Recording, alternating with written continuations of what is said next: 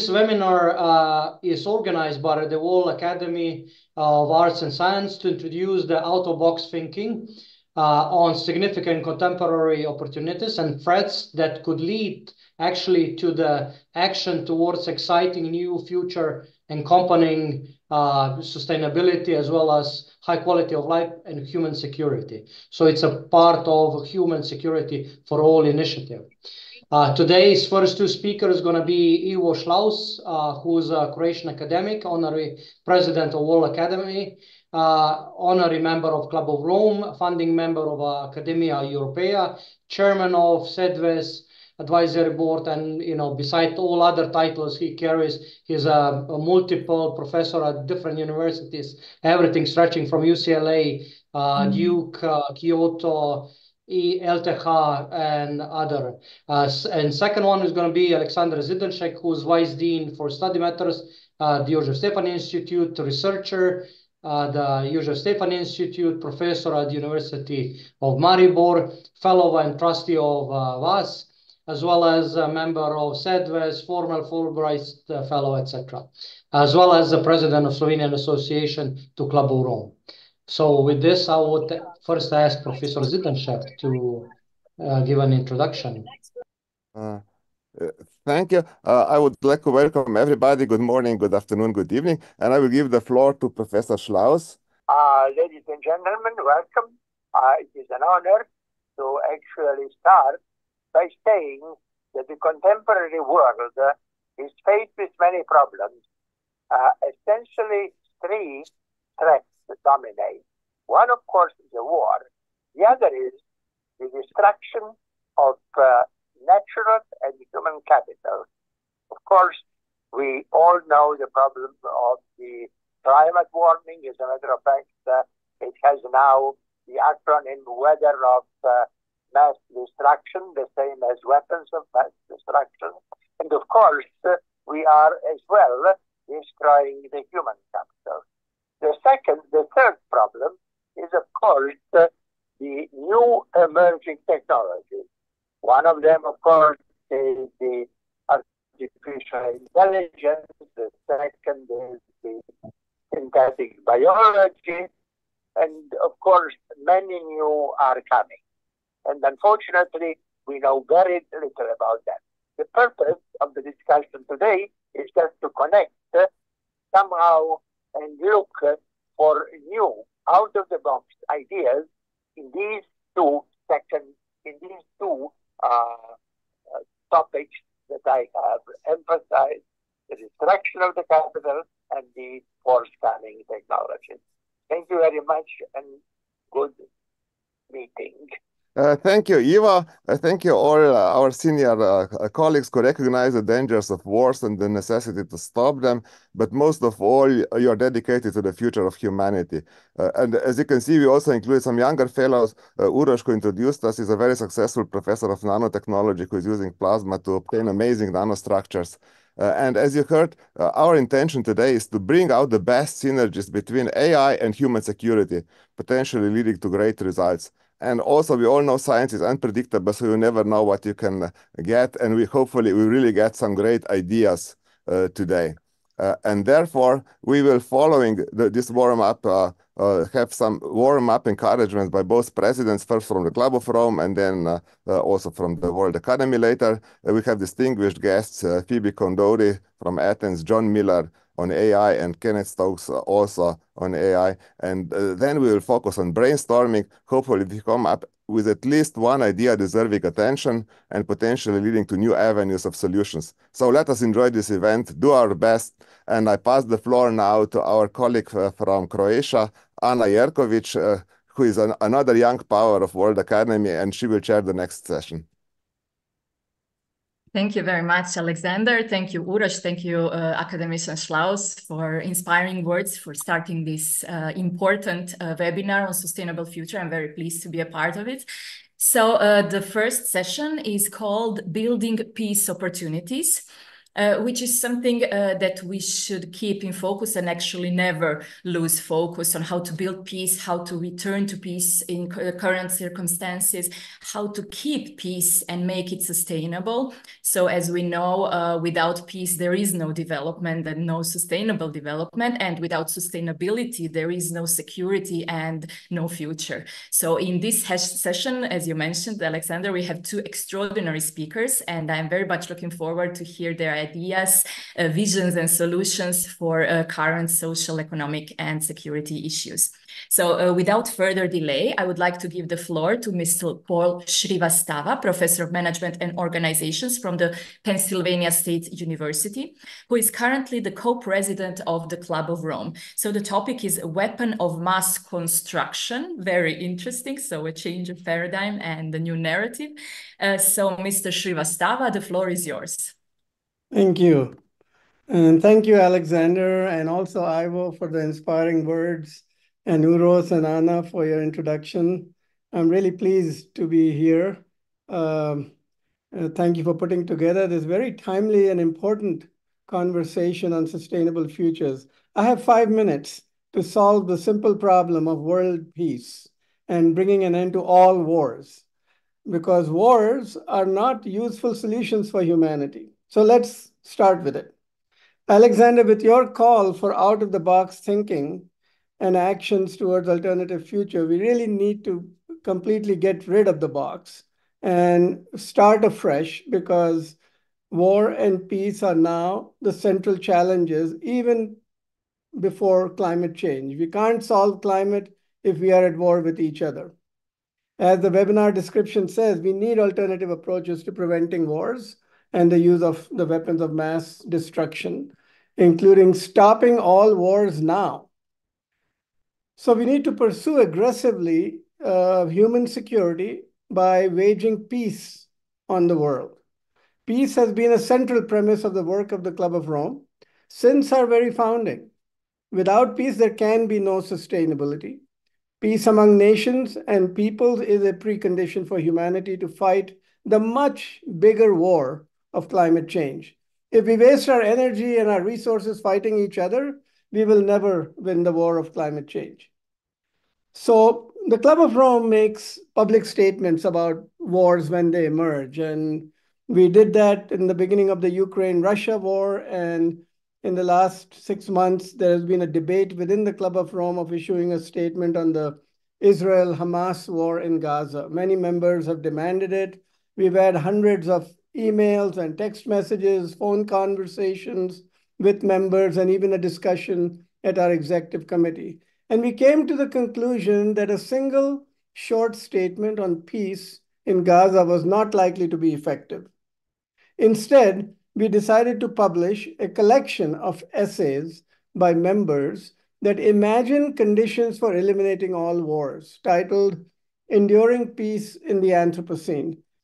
So, since the Club of Rome is a think tank and a do tank, we also strive to do something about implementing peace. And the current context of rebuilding Gaza offers us a great opportunity to consider how human security actions can be achieved through technological tools, which are the two big themes of this webinar. Of course, Gaza needs rebuilding in many, many ways, including humanitarian aid and healthcare, food, shelter, justice, etc. But let me focus just on a very small part of the rebuilding and reconstruction of human security task, which is education. Since many of you at the World Academy of Arts and Sciences are from educational institutions, I thought I will focus on that. In Gaza, more than 800 lower schools and 17 higher education institutions have been either partially bombed or entirely destroyed. Gaza's population is disproportionately young. Around 65% of the population is under the age of 24. 6,000 students have died. All university campuses have been destroyed, and all the rest of the university students are now without educational options. Students around the world are protesting the war on their own campuses. Human security, in my view, is unimaginable without education and scholarship. There's an appeal in an open letter from the university presidents for help Gaza University presidents for help to prevent what they call scholasticide and to rebuild universities. So they're making an opening for educationists from around the world to join in this task. Education, of course, involves many things. In Gaza, the basic structures of normal life and human connection are shattered, and those need to be fixed. That will require deep human engagement and financial commitment. But there are many other aspects of education that can be technologically mediated. So I would pose the question to you, can technology help to revive university education in Gaza? Can education function in Gaza be reconstructed with the help of technology? What would massive reconstruction look like? And let me offer a design challenge to our audience today. And the design challenge is to build a weapon of mass construction of education and of peace through education. What would that look like? What technologies would it involve? What platforms? How could we deploy it? How could existing universities and academics around the world engage? How could internet and AI be leveraged to build this weapon of mass construction? I hope this webinar series and WAAS, with its considerable educational assets, can grapple with this challenge and lead us to some useful and actionable suggestions. I look forward to hearing your thoughts. Thank you, Professor Shrivastava. I think that you raised so many important questions, and those are really the key questions. So what can we do to be a weapon of construction, a weapon of peace, a weapon of good in this world full of conflict? So I think that we can go back to all these questions, maybe even answer it throughout this webinar. So for now, thank you very much. And we will go on with the second speaker, which is Professor Phoebe Koundouri, Professor of Economics at the Athens University of Economics and Business and Director of the Research Laboratory on Socioeconomic and Environmental Sustainability. Professor Koundouri is a world-renowned environmental economics professor and global leader in sustainable development. So the topic of this presentation is, if you cannot measure it, you cannot manage it, you cannot improve it. The holistic, interdisciplinary and intradisciplinary way towards the sustainability transformation. So Professor Koundouri, the floor is yours. Thank you very much for having me today. This is a very interesting discussion. I agree we need the weapons of mass construction and that education and capacity building is the answer to the structure of this weapon. We are in a difficult situation of multi-crisis. Of course, we all know that. It's not just the inability to collaborate. It is the difficulties with regards to economic growth, low growth rate, economic growth rates, inflationary pressures, shrinking fiscal spaces, increasing inequalities between the global south and the global north, increasing inequalities within countries. And all of this leads to tensions, some of them geopolitical, and we end up in finding it increasingly difficult to coordinate. However, we have a manual, and we have adopted the manual in 2015 in New York. We have the 17 Sustainable Development Goals and the 169 targets within them that are a very good framework in which we can figure out how to put together our ecosystems with our economic activity and our social resilience. These are the 17 goals that bring all of this together in a very holistic, integrated, interdisciplinary and transdisciplinary way. And they are, at the moment, the only global agenda, the only agenda on which we have an agreement on. And it's a good agenda, scientists will tell you. Scientists like me who work in the interdisciplinary spectrum of science, who have a firm focus on a firm belief that almost no problem is single discipline. The current problems and challenges are interdisciplinary, and the solutions have to be found in an interdisciplinary framework. So we need a science-based collaboration at first to identify the solutions, to create the technology. And may I say, we are good at this. We have lots of technology, interesting technology. We have lots of science, interesting answers to our problems. We know how to manage in a sustainable, a resilient way, the interaction between the economy, the society, and nature. We know how to do this. And we also know how to act in a transdisciplinary way. What does this mean? With the scientific basis identified, you go to the stakeholders and you explain to them what are the problems, what are the solutions, and how the solutions can be financed and implemented. We have all this. So we have the science, we have the technology, we even have the finance, fiscal and public-private ventures. We have the business world that can create the money for implementation. What we don't have is the ability to implement. And the ability to implement basically is a function of some things that we have and some things that we don't have. As I said, we have knowledge from science, we have technology, enough technology, and the pace of advancement in technology is huge. So I'm hopeful with regards to the solutions that we'll be deriving from there. We also have innovation that is not just technological, but also financial, fiscal, social innovation. So we have solutions.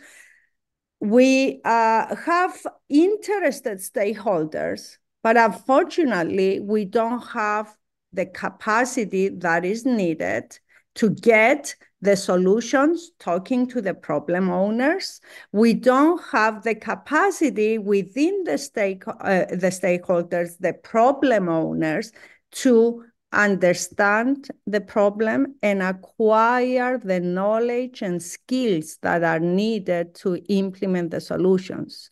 So there is a lot of mistrust and fear in all elements of our lives, in politics, in policy making, in businesses, in financial institutions, in the civil society, in geopolitical structure. There is mistrust because I say one of the main reasons of this mistrust is the lack of capacity to deeply understand the problems and deeply understand solutions that are beneficial to everybody. There are solutions that can increase the welfare, and then you can distribute the welfare in a way that is equitable and in a way that it is acceptable by all the co-designers. But you don't have the co-designers because they don't have the capacity, they don't have the knowledge and the skills to understand the problem. They are afraid of the solutions. They believe that they will be left behind. So I'm going back to where I started and where the first speaker stopped: education, knowledge, upskilling, reskilling, and co-designing with all the relevant stakeholders. Start speaking to each other, start understanding each other, and what's more important, start trusting each other in order to acquire the capacity to sustain our welfare, to sustain our living first, and then welfare. Thank you. Thank you very much. I think that is the key problem, trust today, how to rebuild this trust and how to how to bring all the stakeholders together to talk like this, like we are talking on this webinar, openly, with trust, with knowledge and sharing skills. So yes, I think that is really one of the key questions, and we should really, an investment in education is always the best investment. So I hope that also with this webinar, we will contribute to further this, to foster this dialogue with all the stakeholders. Thank you very much. Before we go to the next session, I would just like to mention briefly the Stop the Wars Now statement. So we had academician Ivo Šlaus on the beginning, and Aleksander Zidanšek, who drafted this statement. It is an appeal to stop all the wars right now and return to diplomacy and dialogue. And many politicians, diplomats, scientists, experts signed this statement.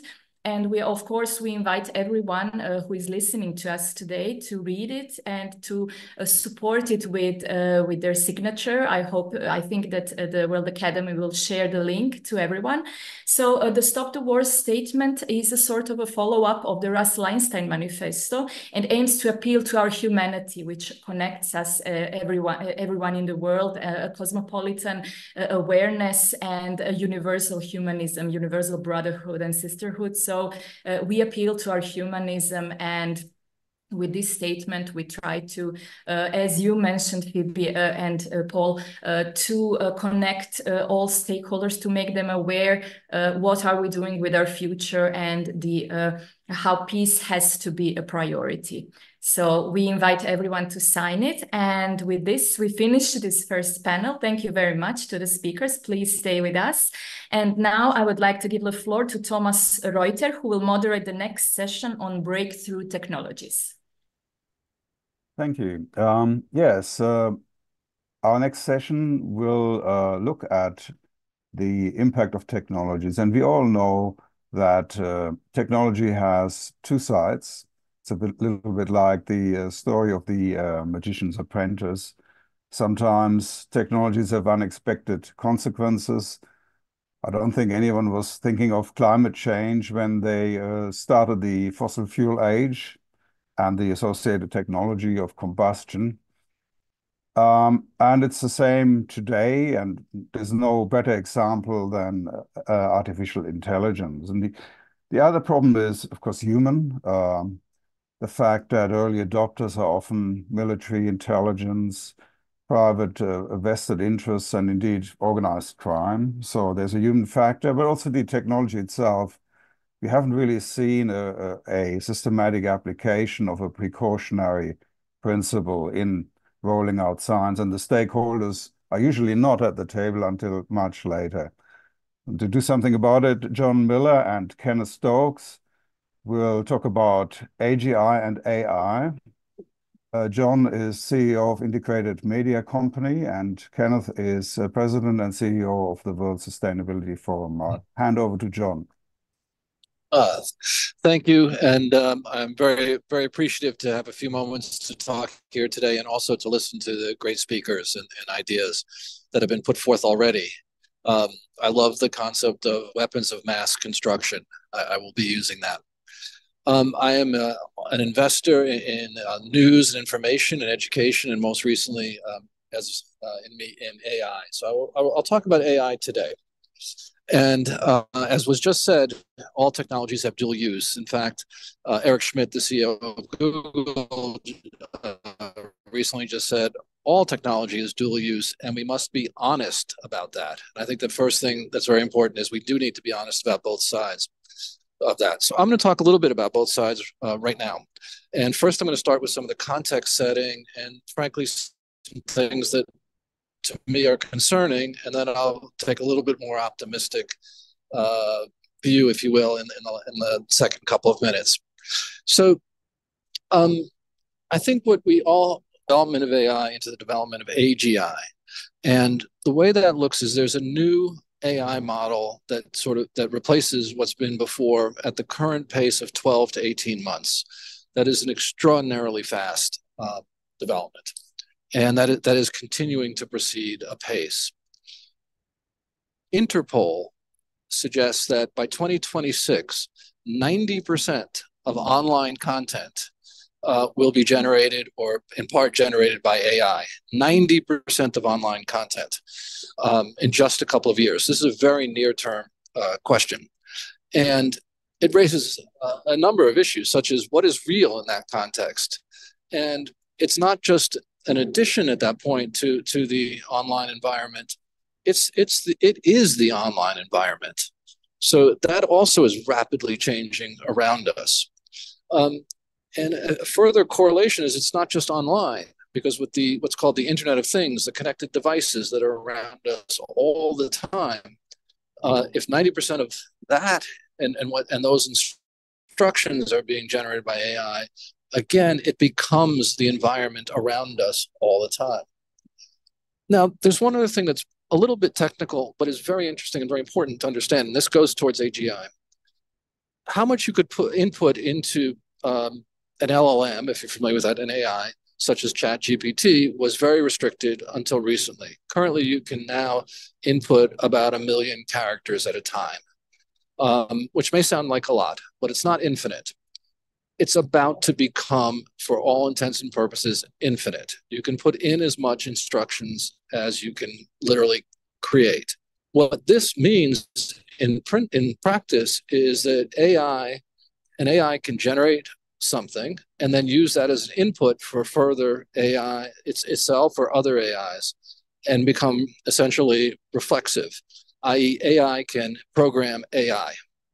That's when we're starting down the road to AGI, and that is literally imminent this year or potentially next, as I've been told. So we're really at the cusp of these developments being extraordinarily fast. And then, maybe one more point before I start turning to what I think is a little more optimistic scenarios, is how do we as humans know what an AI knows? And the answer to that question is you can only know by using AI. There are no humans that can understand all and process all the information that are and will be inside these AIs. So you have to use AI to know what AI knows. There's no other way to do it. And again, that becomes reflexive both for the AIs themselves, which again leads down towards AGI, but also it means that we have to think of AI, in my opinion, as both a significant risk, but also the only way to have true solutions for some of the issues that AI raises is to use AI itself. And the second point, as I'm saying, is I'm speaking to kind of the bridge from where we are now to AGI, artificial general intelligence. And you can see from some of the examples I've cited, the building blocks are starting to be there. And this is now, you can see the pieces coming together. So let me switch in the last couple of minutes to, I think, a more optimistic scenario, which is what can AI do that we really can take some comfort in and some excitement about? And I'll just read a few things from my notes. One is in healthcare, which is a very important topic for WAAS. It can significantly reduce the time required for designing new drugs, for example, and to create novel therapies. It can transform global education. For example, AI's potential to revolutionize global education is a key opportunity for personalized learning, self-paced, and affordable education. It can help to govern with positive impact. And WAAS emphasizes the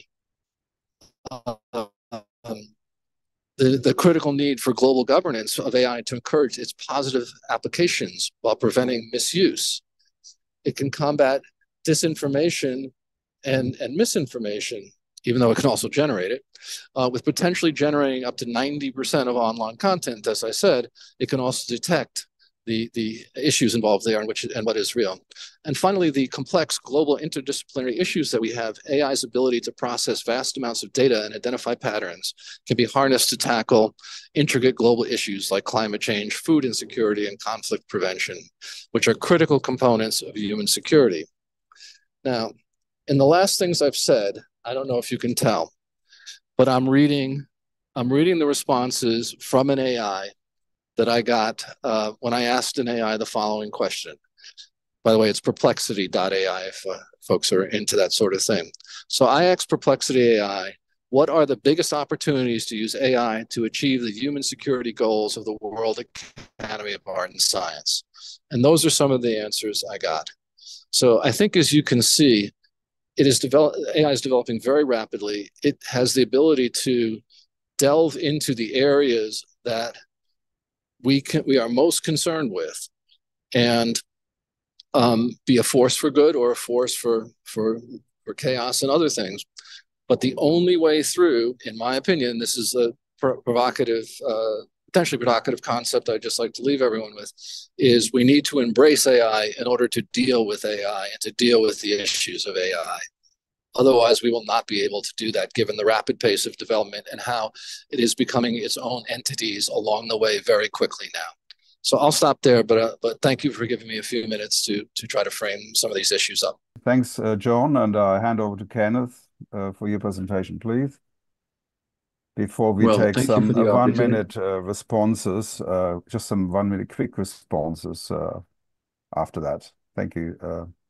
I'd like to make a couple of remarks that pertain to the nexus of AI, what I call Science 2.0 technology as well. And I guess as an appropriate segue from Dr. Miller's remark, and on the role on the AI side, we're looking at the opportunity within the World Sustainability Forum. We have an AI lab at Prescient's Breakthrough Science and Technology using multifaceted generative AI programs.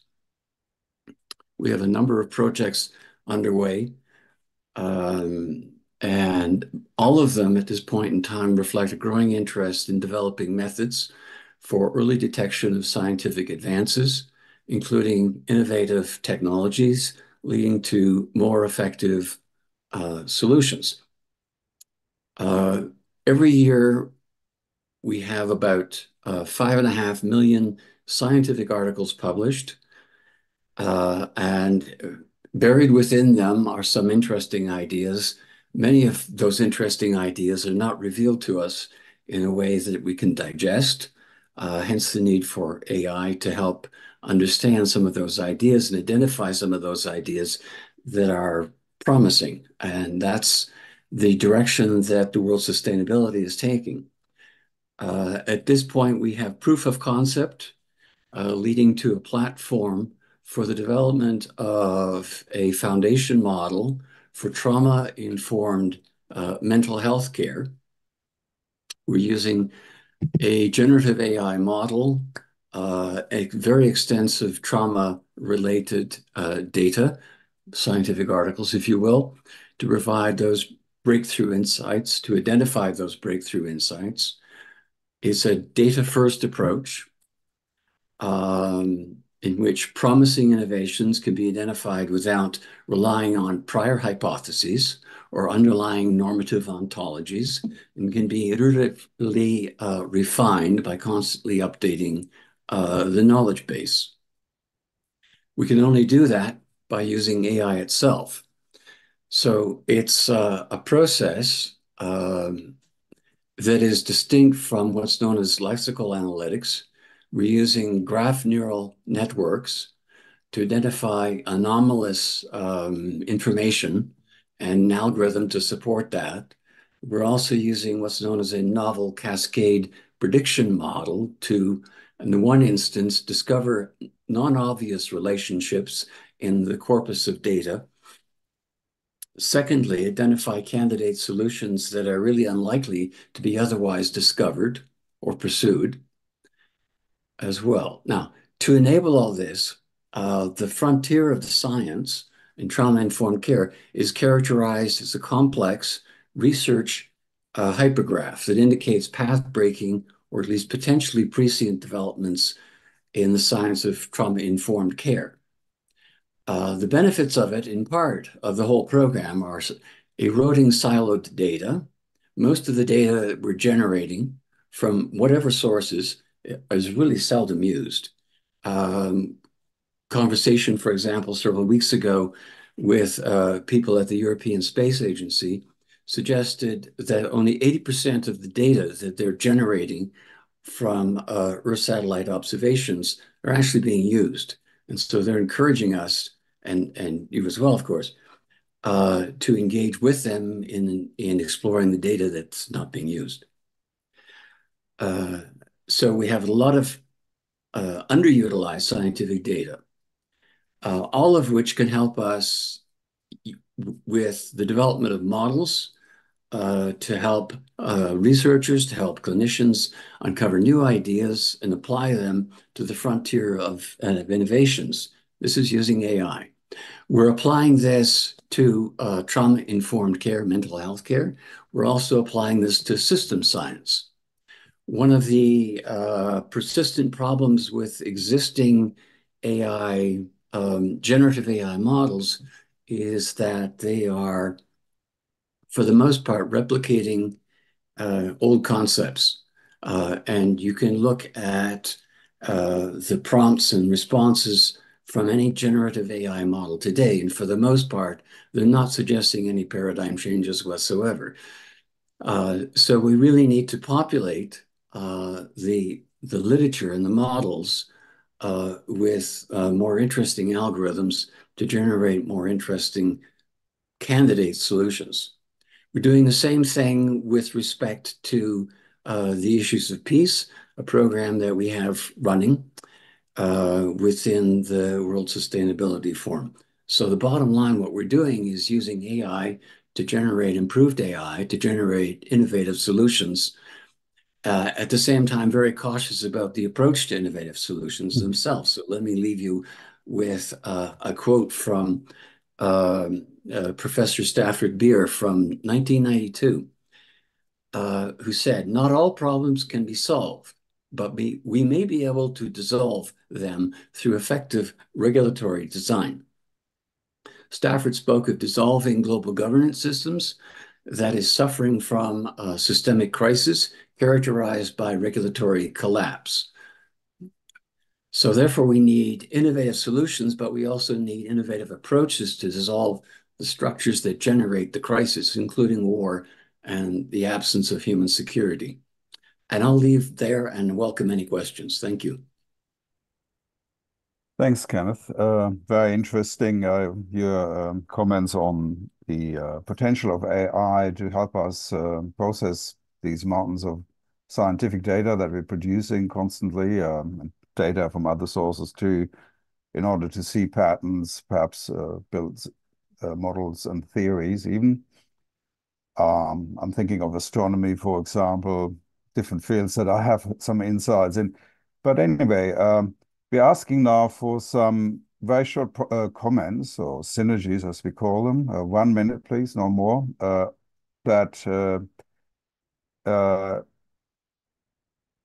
could lead to some kind of breakthrough ideas. So if anybody has any specific ideas on the topic of AI or AGI, please go ahead. If I may, thank you, Thomas. First, I have thanks to both our presenters, to Jon and Kenneth, for your wonderful presentations. And then I have more of a challenge and an idea.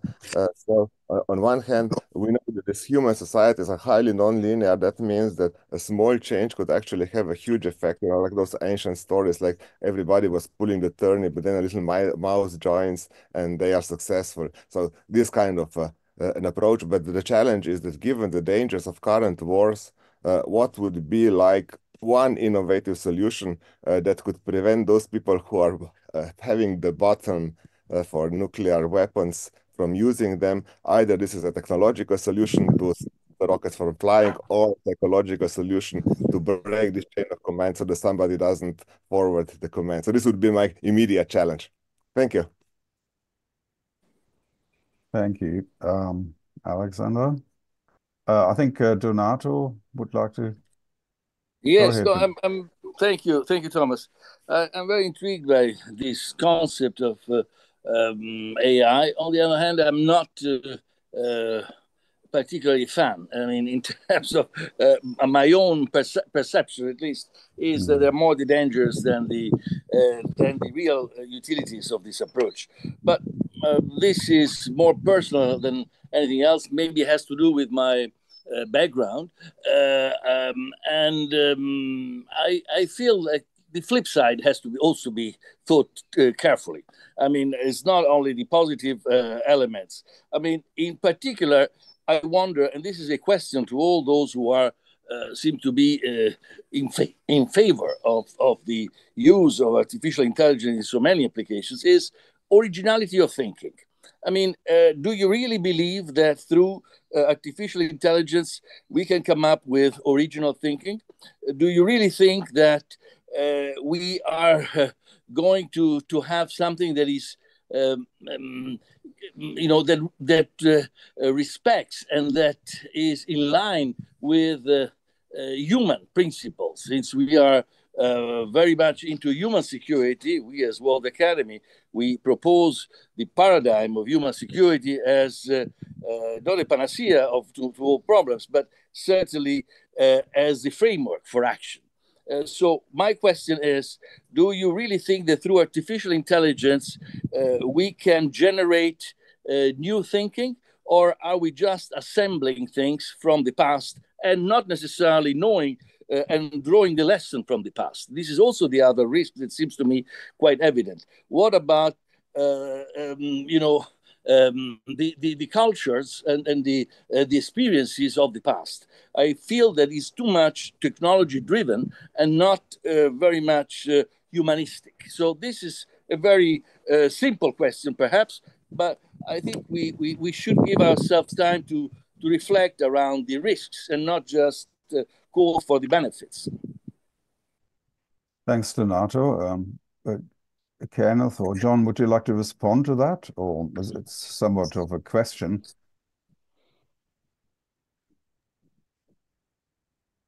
Perhaps I'll make a very short remark. So it's possible, we have proof of concept right now that you can identify what appear to be very disparate ideas that lead to a possible synthesis.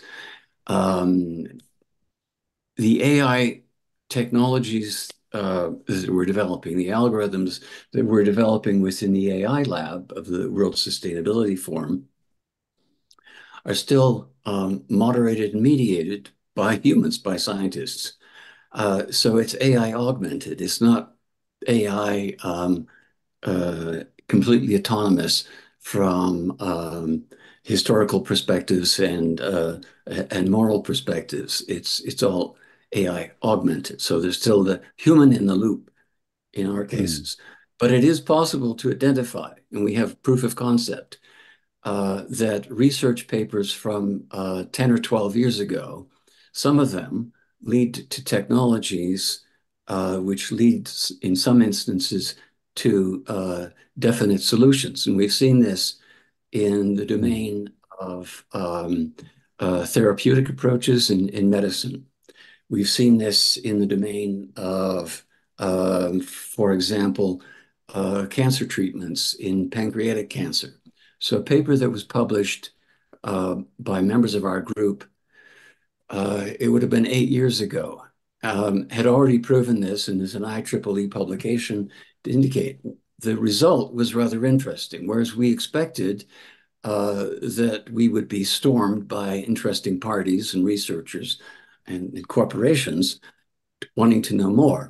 The result was rather the opposite. That is, the pharmaceutical companies who are interested in using generative AI and other technologies to identify candidate solutions, small molecule, large molecule solutions, were not interested because they had sunk costs. This was explained to us rather poignantly by one rather large pharmaceutical company, and off the record entirely, so I can't name them.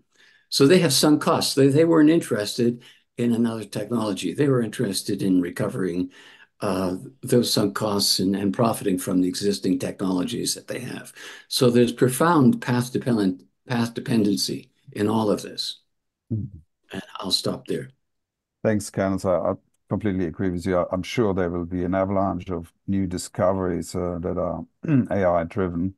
What concerns me more is the human factor, and especially the fact that AI is so concentrated in terms of who controls it, who has the large data sets to feed the AI programs, and they are the big tech companies. But science is slowly catching up, and that would be interesting to see. Phoebe, you have also a comment. It was a very quick comment to say that any tool can be very fruitful in its application and very dangerous in its application. So it depends on who uses this tool. And what is interesting about the AI is the ability to connect information.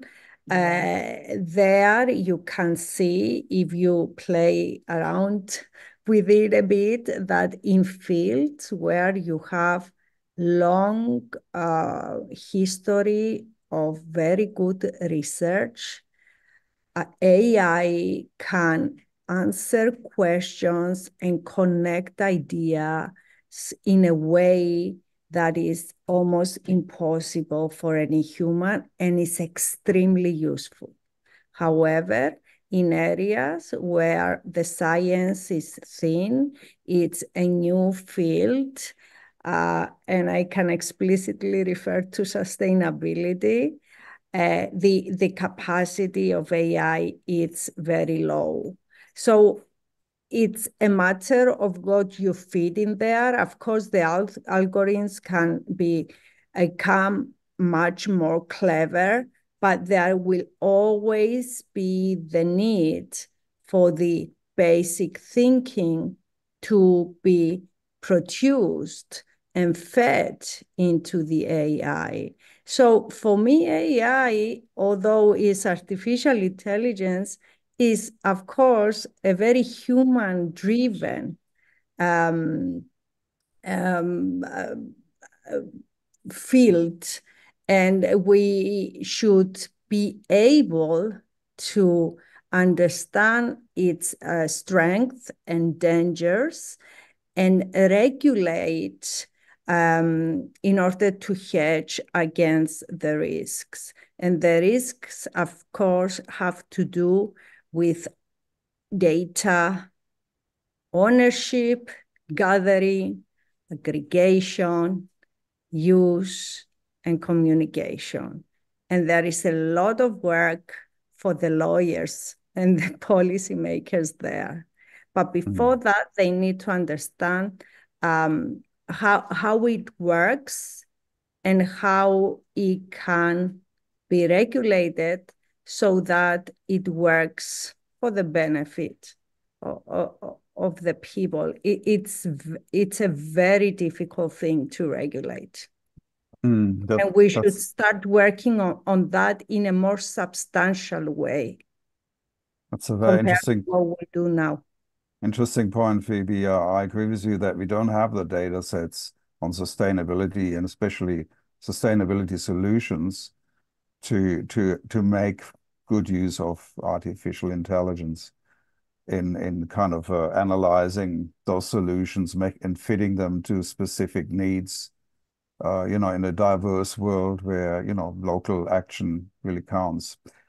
But we're out of our time. We've exhausted our time allotment, and I'm afraid I'll have to now end this segment and hand over to Donato, who's moderating the section on crisis, from crises to peace. Thank you. Thank you very much to the organizers and Thomas. And I think here we have some creative act to put together, in particular because probably Garry wants to make an intervention now or at the end. I don't know what you prefer. I think the agenda, you were there, but the importance for us is also to reflect on the common security framework that WAAS, the World Academy of Arts and Science, has put forward, that is based on human security. So how human security can help us to reinvent tools, reinvent action towards peace, promotion of peace in general. I think that's actually the ultimate target of human security, of its foundation, of the importance to create a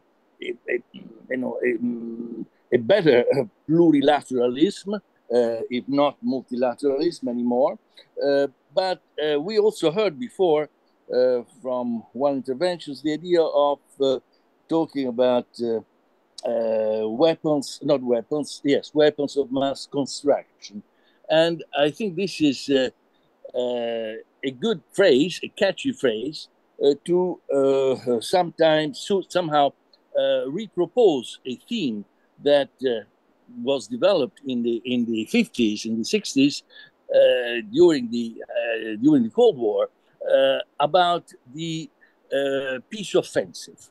I mean, the concept of peace offensive that some authors have been particularly prominent, like Osgood and others, that thought that in reality, if you do some good, if you propose unilaterally some initiatives that induce reciprocation, that might induce reciprocation by even your own enemy, then you can somehow re-engineer patterns, and somehow you can create a reversal of the effect.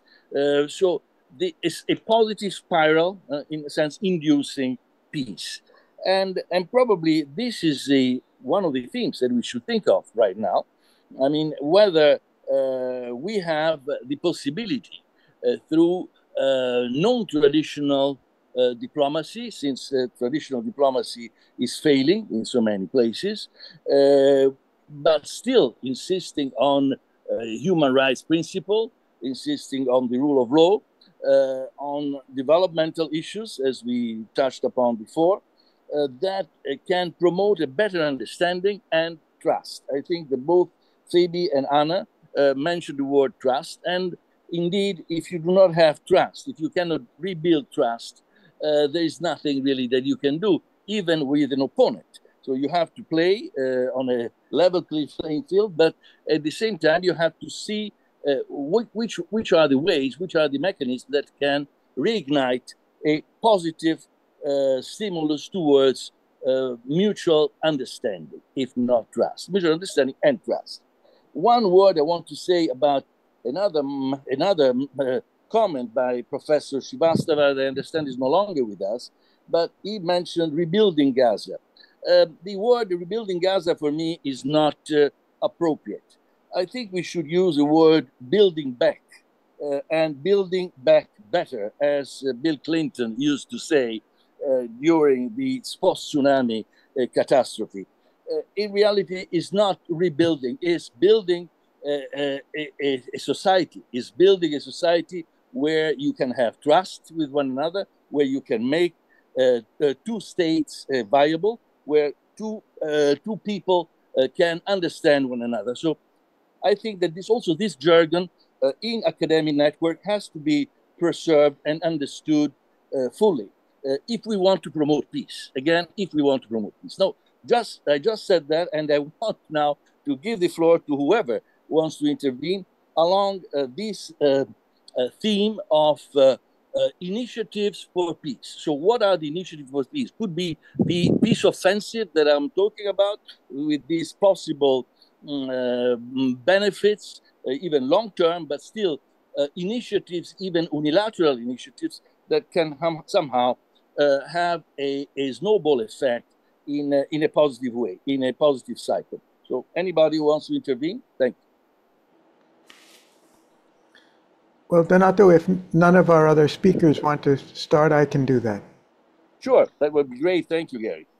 First, I'd like to thank Aleksander and Ivo and Ana for putting together this very creative program, and the presentations have been very inspiring, very profound. I think what I hear today is the dilemma that we face, coming out from both sides. Phoebe's done a wonderful job, and others as well, of bringing out the potential, the positive potential, unprecedented positive potential that humanity has today. And yet the term keeps coming back, but we need trust.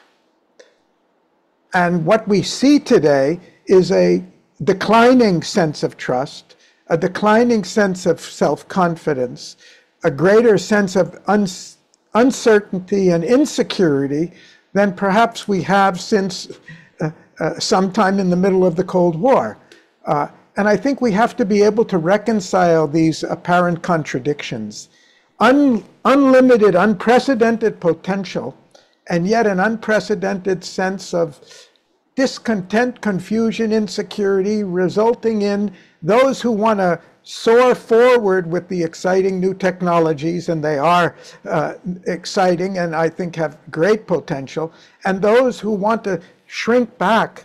We're going back to the Cold War mentality. We're going back to the polarization of societies. We're going back to competitive nationalism at the same time. And I don't think we can really have this discussion without recognizing at a deeper level the phenomenon that we're going through at a time of unprecedented accomplishment and potential.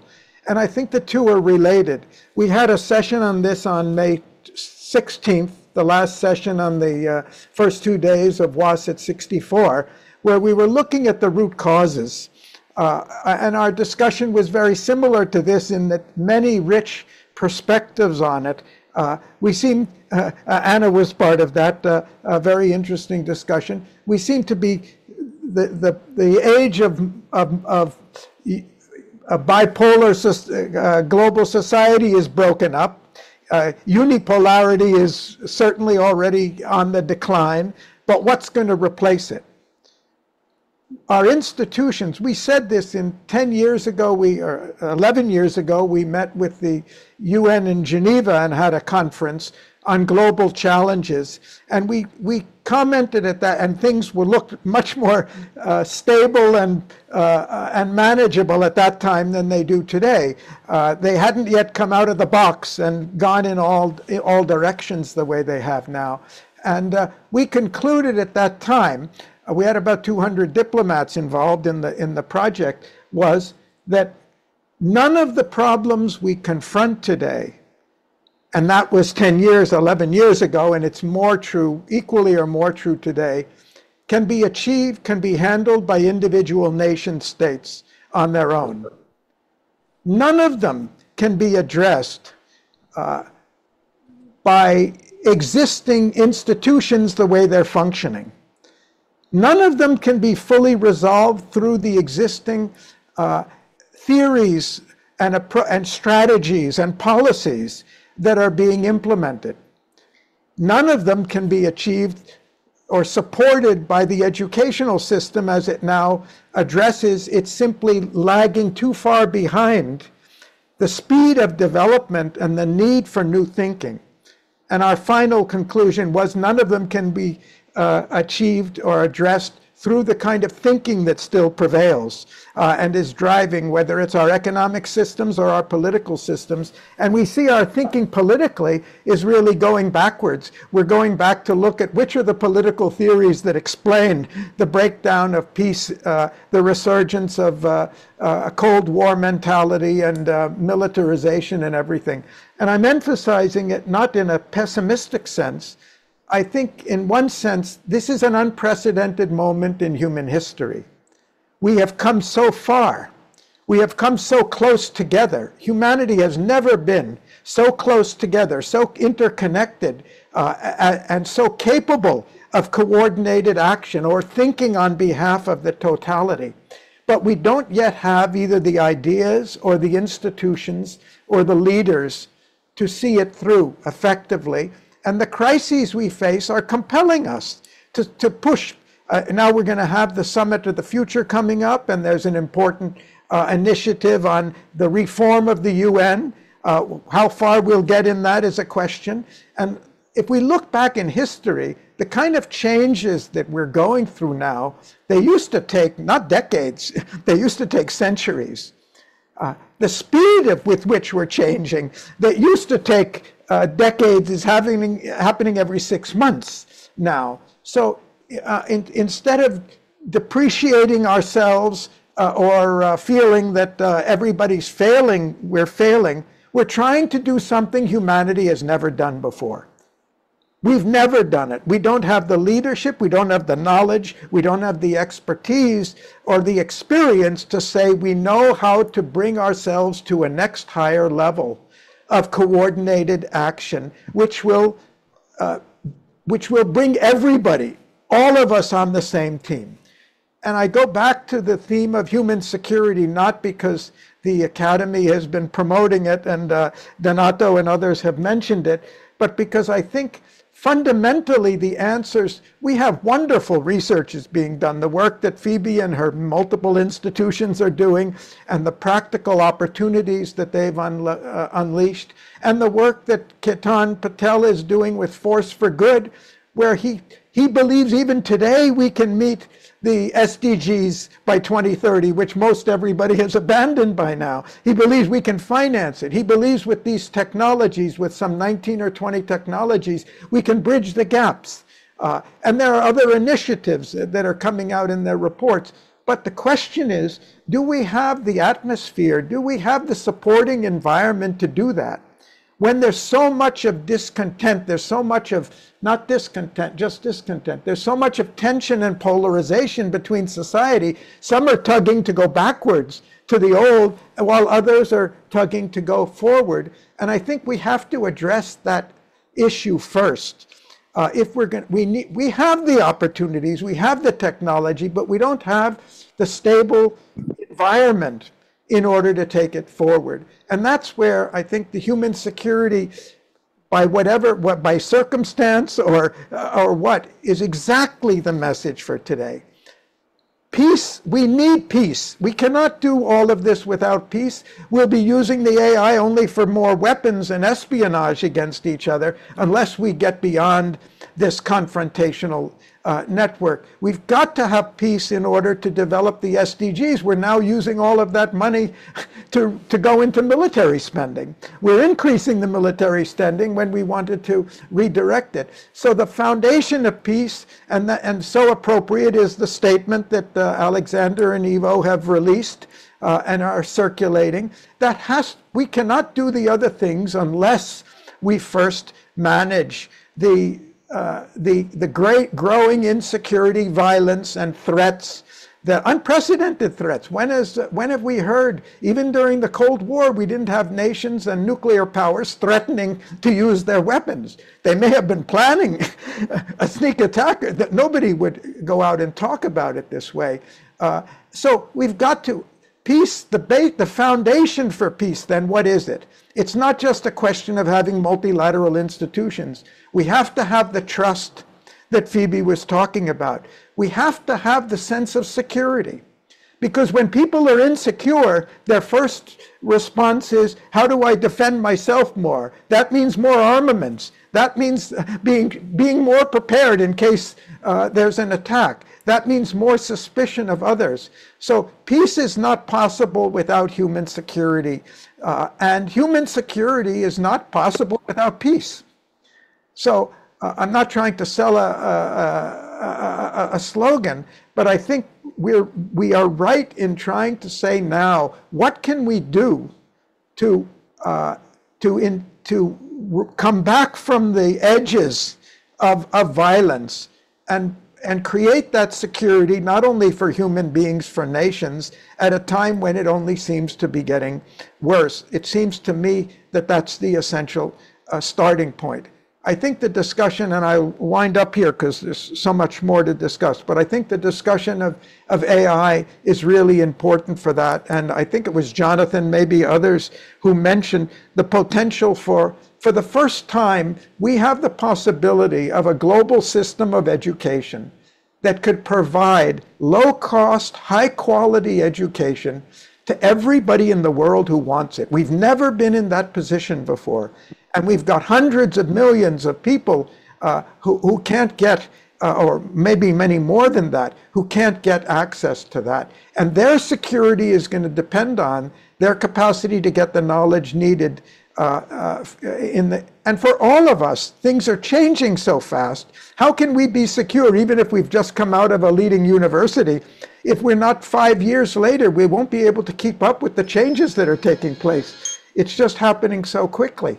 So everybody's insecurity is there. And I think that's, if we start there and try to address those insecurities, we create the foundation we need to really tap the enormous potentials we have and all of the resources that Phoebe was talking about and Ketan has been talking about, to how to really complete SDGs and Agenda 2030 in time. Thank you. Garry, thank you very much for, this is not just an intervention, it's a presentation by itself, but I think it was very helpful for all of us to restate the importance of human security and decline it through its own applications in all walks of life. And in particular for peace and reducing tensions around the world. Anyone wants to intervene on this subject? I see Alexander. Anybody else in the panel? Alexander, please, you're muted. I must thank first Donato and Garry for these really wonderful presentations. And what I would like to focus on is the reality. The speed of change is faster than ever. We never had such fast changes before. But that means that also the opportunities are bigger than ever.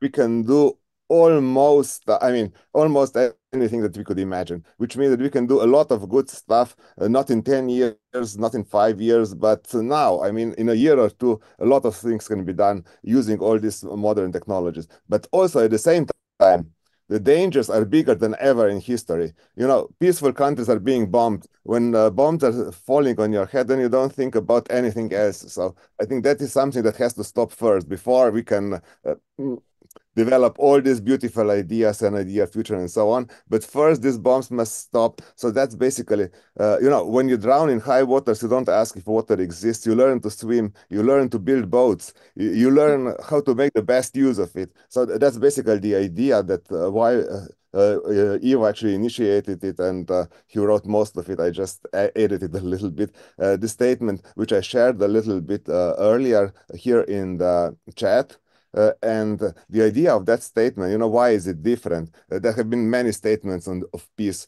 but there is no peace. So how is this different?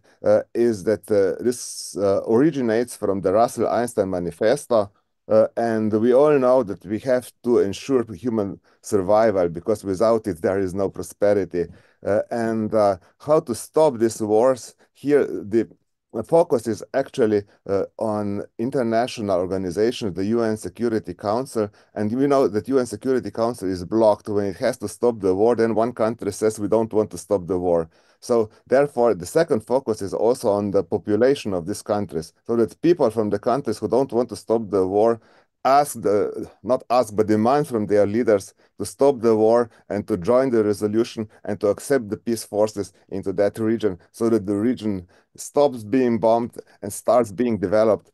And then, of course, after this is settled, then, of course, all hostages and prisoners have to be exchanged, and immediately the reconstruction has to start. But the idea is to convince every leader to give up the force for settling disputes, give up the force for grabbing the land.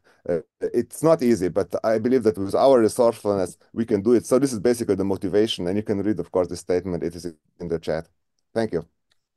Thank you, Alexander. I'll give the floor to Anna in a second, but I see there are very interesting comments in the chat, and I would like to ask the facilitators if they can allow Bezir and Ugo Bardi, Bezir Recht, and Ugo Bardi to come in and ask their questions after Anna speaks. Anna? Thank you so much. I am a bit inspired by this term, weapon of mass construction, which Paul Shrivastava mentioned. So my suggestion would be that we also start to change the way we speak, the way we talk. So for example, I would suggest that we use the words peace, trust, respect in every possible way we can.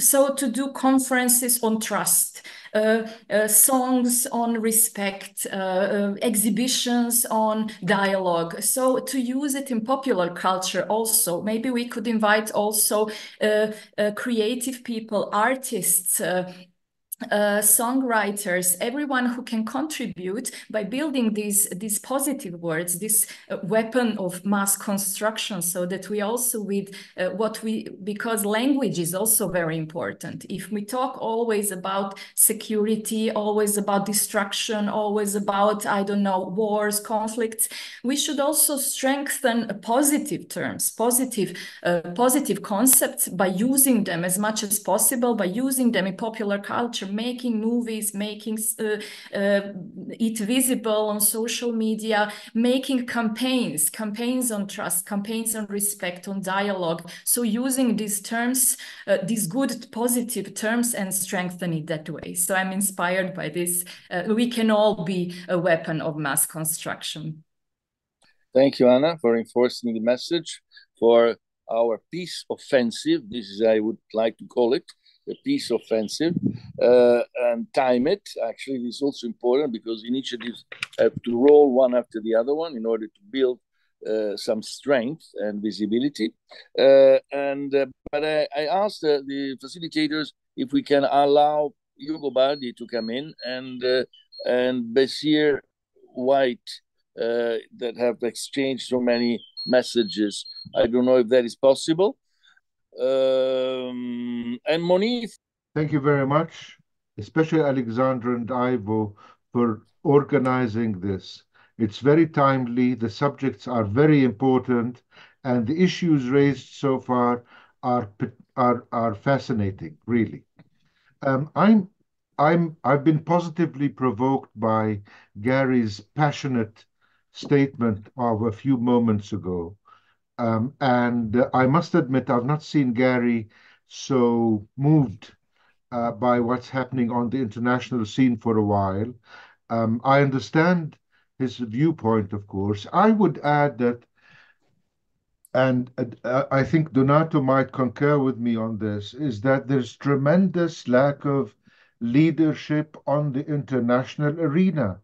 Political leaders from all over the world, here in the Middle East, in Europe, North America, do not seem to see what's really going on or take the moral high ground on critical issues that are affecting human lives every day throughout the world. For science and technology, for scientists and technologists to be effective, they need to have the political masters reading from the same hymn sheet. This is sadly not happening at all. I've been reviewing a lot of the literature that and many of the statements that political leaders throughout the world really have been giving on the problems of Europe, the Ukraine-Russia war, or Russia-Ukraine war, the Middle East situation. And there's very little sense that's coming out from most of the leaders. And the problem is that, political leaders are still thinking or have the mindset of the 60s and 70s when information was not available to the ordinary public, to the ordinary people to think about, and basically come out with unbelievably senseless statements on critical issues that are affecting our lives every hour, every day. This is not my answer to Garry's question or note, but I'm deeply troubled by the lack of leadership on the international arena that is resulting in loss of human life, in serious development problems, in serious economic problems, in hyperinflation in certain countries, in basically obliterating a lot of the good work that scientists, technologists, development workers, sustainable development champions have done over 30, 40 years. This is being systematically undermined by the lack of political leadership in many parts of the world, and that's a real concern. Monif, yes, we share your concern. Of course, it's a lack of leadership. It's also lack of observance of what are the human rights principles, of what are the treaties that states conclude, but they are not respected. So lack of respect. And your word respect came out also during this webinar. I think it's respect by all means, respect in terms of international obligations and among people in general, and trust, as we said. Hugo, are you still with us? Would you like to come in? So we touched so many points, Donato, that I'm not sure what I can say, but you noted on the discussion, the chat, that we moved into chemistry, which is a very interesting subject. There are so many things which have to do with security. And this colleague, Bezir, he raised a question that I had not thought about, because we are manufacturing a lot of bad stuff in companies, private companies, and in a situation in which we are at risk because of climate change, because of evil intentions of people. This kind of stuff can amplify the damage which could be created both by natural events and simple mistakes or military action. So that's another big problem. We list the problems. I could stay here 2 hours just listing them. So I will stop here, just noting that I am a chemist by formation, so I can see the problems with so many chemical substances which are produced in huge amounts and diffused over the environment, the atmosphere, and other things. Even we breathe things. There was an article on the Washington Post 2 days ago say, well, did you notice, ladies and gentlemen, that we are all breathing microplastics? Wow. No, we hadn't noticed. I don't know about you, colleagues, but it is difficult perspective. So I hope that artificial intelligence can help us also in this field, because it is extremely complex. We need data. We need to elaborate data. We are in one of those cases in which we speak of big data. Big data are a typical field for artificial intelligence where it can help a lot. But as Garry said, we need something new. We need something different. We need to go into this thing because we arrived all the way to here. We did so much as human beings up to now, and the whole thing seems to be destroying ourselves. The whole purpose of the whole exercise seems to have arrived to this. Anyway, let's keep going. It's in a certain sense fascinating. I'm sure we will have more to discuss in the future. Thank you. Thank you, Hugo, for coming in. Alexander, I don't think we still have time. We have some more time. In this case, I will ask Anna to come in. It's your second round, so keep it short, please, Anna. Thank you. I will just make a question for everyone, because I agree that I think that we all concluded that through the tools as artificial intelligence or education, we can influence the future leaders and the future generations. But a question for everyone, what can we do now to influence the current world leaders? So not as individuals, but as organizations. What can we do right now to influence these current world leaders that are a part of the problem, obviously not a part of the solution. Or correct me if I'm wrong. Maybe they are also a part of the solution. Thank you. I think maybe it's too early to come up with a response, but we said that we are going to elaborate some good ideas. I think we had some catchy words and concepts, as we said, weapons of mass construction, and I reiterated the importance of a peace offensive that can be timed throughout many initiatives in a sort of calendar that scientists of all branches of knowledge could join. So I think a peace offensive in that sense could be a way to achieve something, or at least to be visible on that front. But before giving the floor to any of the present speakers, I hear that Basir again is online. Can we try again, Basir? First of all, I'd like to express my greetings and salute to Ugo. I took critical infrastructure protection almost 12 years ago.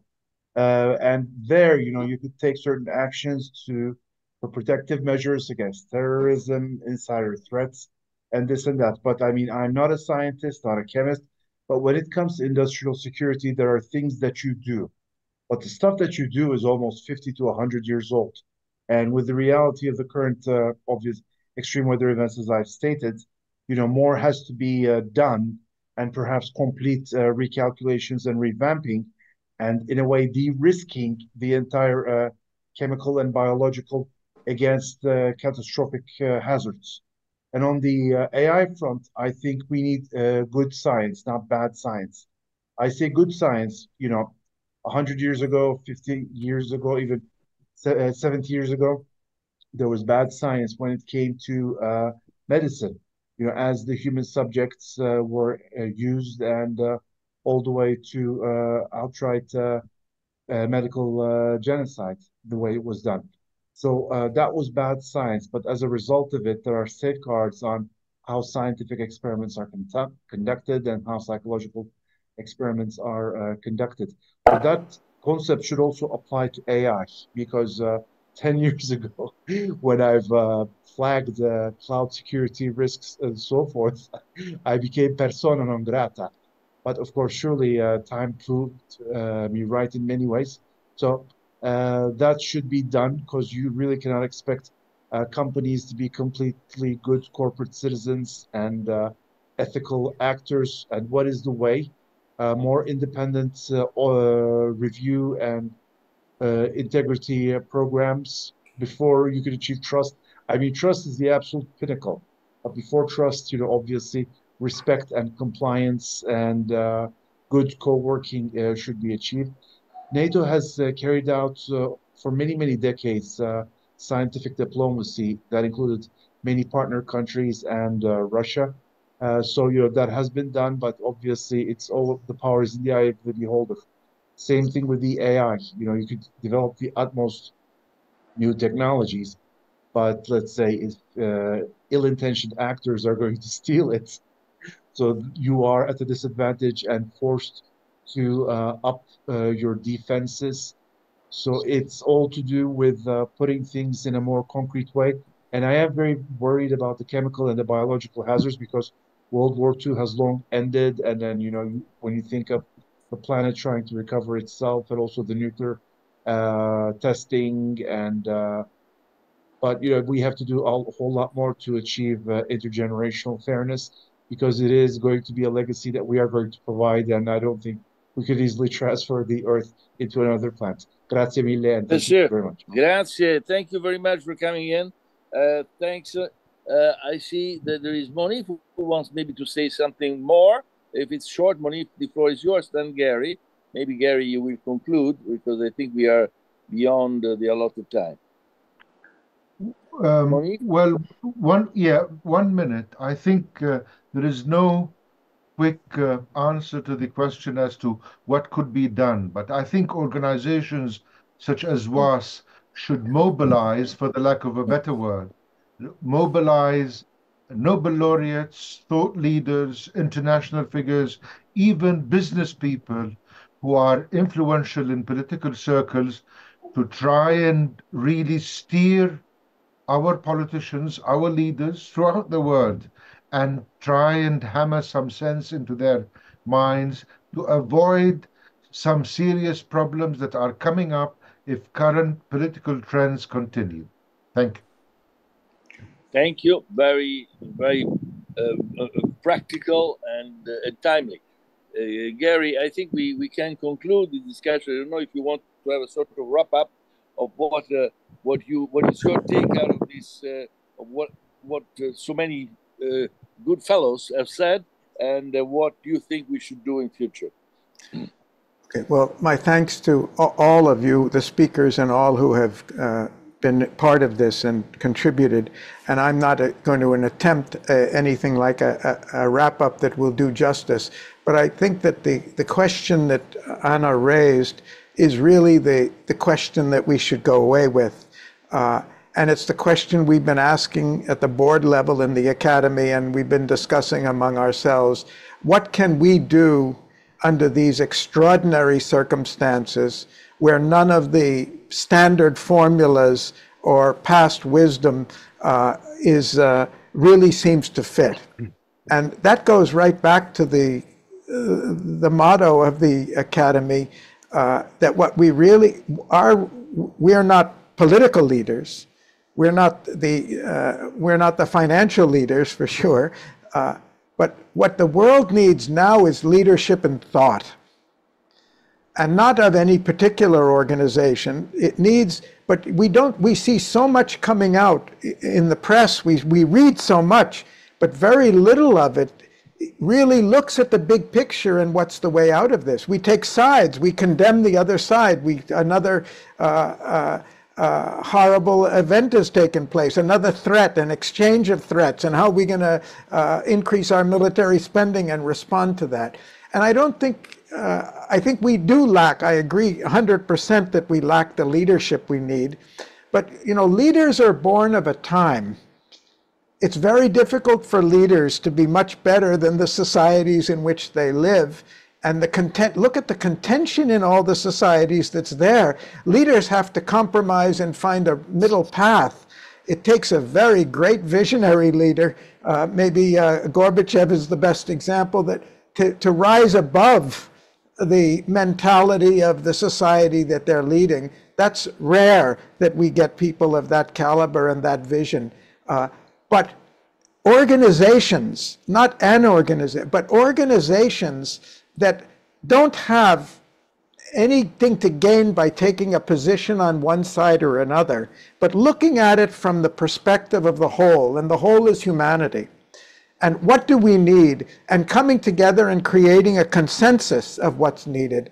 Just a couple of days ago, Paul invited me to a meeting of 30 leading NGOs next month to address this very subject of the future, and where can we've all been focusing on our special areas of expertise, our particular sectors and priorities and disciplines and all. What we really need to now is to build a consensus among thought leaders and thought leading organizations, rather than just depending on individuals, to come out with a voice that's strong enough to say, hey, this is unprecedented in history. None of the old books, none of the old script and strategy books are going to get us out of this.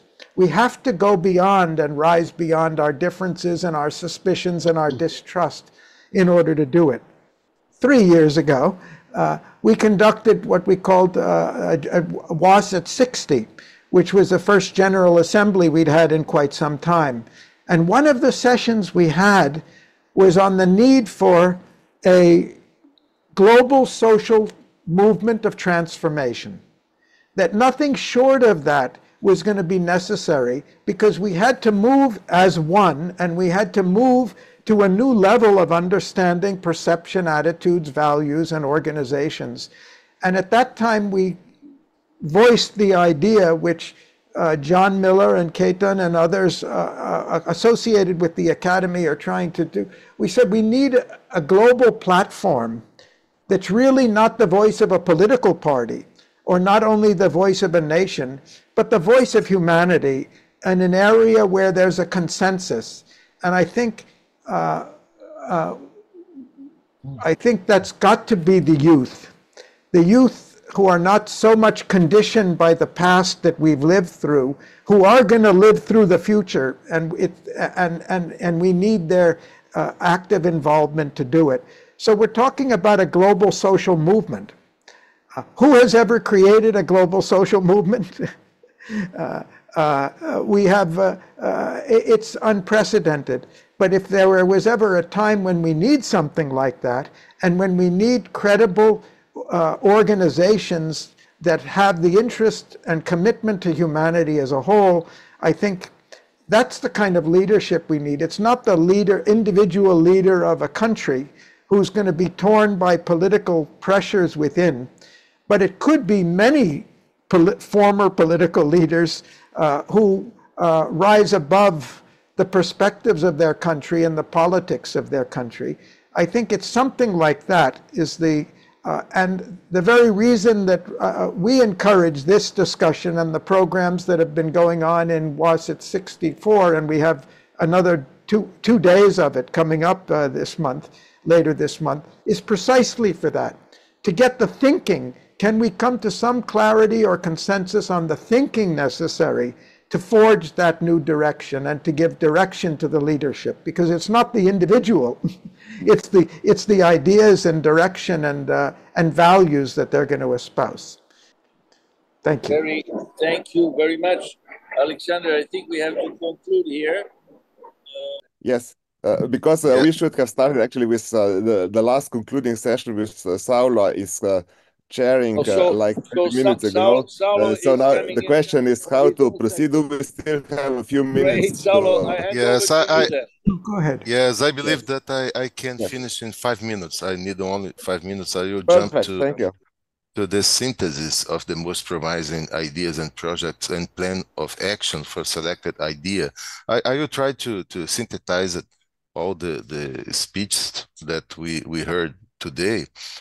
Paul Shrivastava talked about the war. War is not a solution, and asked for out-of-the-box thinking. We need to have one.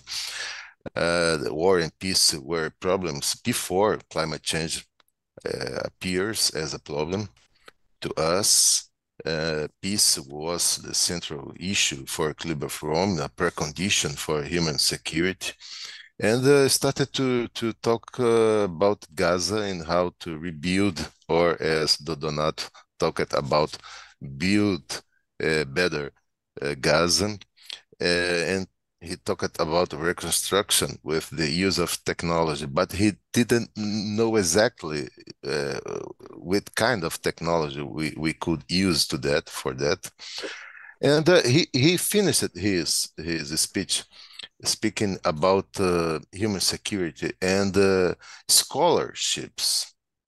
And he talked about the formation of leaders. And I imagined that I remember the Barcelona project, the idea to identify people that could have the future leaders, and the World Academy could take care about them and try to finance them, try to follow scholarships and to interfere in the global leadership in some sense. And I believe that it could be an action that we could include in our plan, the idea of scholarships and leadership and formation of leadership. And Phoebe, after Paul, Phoebe Koundouri, talked about the Sustainable Development Goals, inter and transdisciplinary ways, global agenda, and asked about how the solutions could be implemented, who will finance the solutions. We don't have exactly the ability to implement it. And I believe that this idea could be linked with the formation of leaders. We need the leaderships to implement it. So the work of the World Academy could be associated with this. In the third session, Jon Miller talked about artificial intelligence, the two sides of the artificial intelligence, the extraordinary fast development of the artificial intelligence, what is here. And he talked about artificial intelligence, AI, can program AI.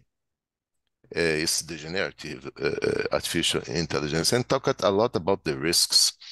And even the solution needs to use the artificial intelligence. But he talked about an optimistic scenario about healthcare, diminishing time for new therapies, new medicines, educational applications, government facilities, and the possibility to identify patterns for human security regarding climate, regarding food distribution. Kenneth Stokes also talked about artificial intelligence and the risk of it, how to identify anomalous information by networks, and the risk to replicate old concepts. And if you imagine the ability that the artificial intelligence has to work in wars and take the decisions inside the war, it's very complicated. We will always remember the movies, the American movies that shows what happens when the artificial intelligence take the control of all. And Garry spoke about the session 4, unprecedented positive potential that we have nowadays, the challenges that we have nowadays, the polarization of the society, the nationalism, multipolarity, what could replace the institutions, the current institutions, and the existing institutions are not able to the challenges that we face nowadays, reform of the United Nations, the speed of changes. And I believe that I can conclude with my last point, the plan of action. I would like to insist with the idea of scholarships and formation of leaders, maybe linked with the Barcelona project, and try to find a way to finance it. And I believe that artificial intelligence, we need to, as a think tank that World Academy is, we need to have an idea about the risks and opportunities, and the algorithms and the manipulations that the algorithms can produce, the interferences in the democracy and the public opinion. So it's a duty, in my opinion, for each think tank like World Academy to have a statement, to enact a report about risks and opportunities, and regulation of artificial intelligence. We need to be aware about it. And also we need to support the change of the structure of international institutions. We need to produce more and more statements and reports and work on it.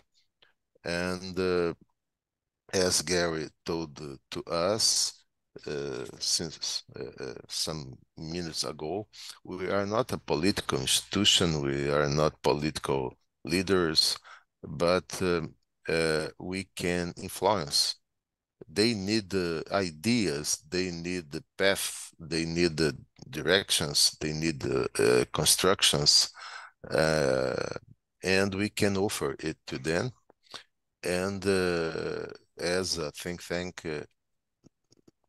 that we are, we can try to produce a substantial report about artificial intelligence, about the change of the global institutions, about and the work with scholarships and formation of new leaders.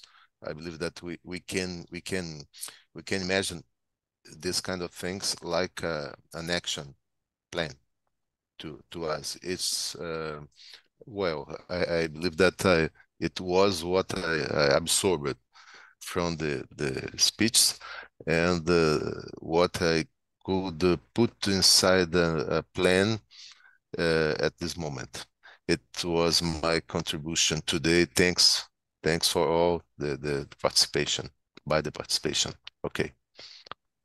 Many thanks, dear Saulo, for this wonderful summary of today's webinar, and many thanks also to everybody for great ideas, for sticking out to the end. We have actually arrived to the last point on the agenda, which is the conclusion. So in this last minute, I am just going to first convey greetings from Ivo Šlaus, who is still with us, and I would like to thank everybody for really wonderful contributions, for great energy, for great thoughts, for great insights, for really wonderful ideas and wonderful proposals.